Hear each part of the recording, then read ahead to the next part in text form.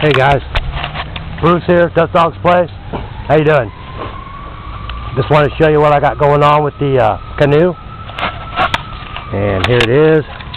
As it turns out, the weather was a lot nicer than I thought it was going to be, and I did go ahead and paint the outside of it. I just bought enamel, got a quart of enamel. I couldn't get my compressed air spray gun to work for some reason. I don't know, it wasn't functioning. So I used a Wagner airless electric sprayer, mixed it with a little bit of acetone.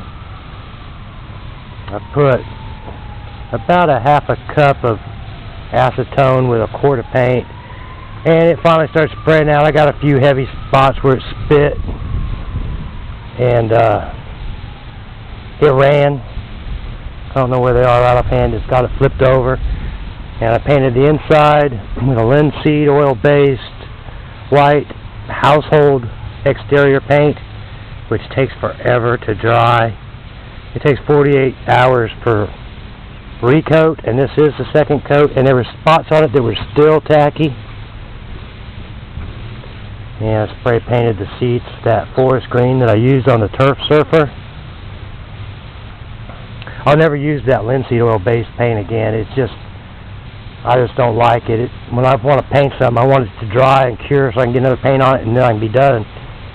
This stuff will probably have to cure for a week before it actually starts hardening up. I guess it'll last a long time since it's for houses, but anyway, here's my $50 canoe, and I got about $40 worth of paint in it.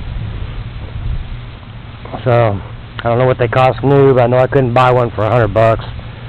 Not, you know, it would be brand new if I did, but anyway, here's what I got going on, and just wanted to share. Oh, here comes the guys. Tuffy and Izzy. Licky, licky, licky.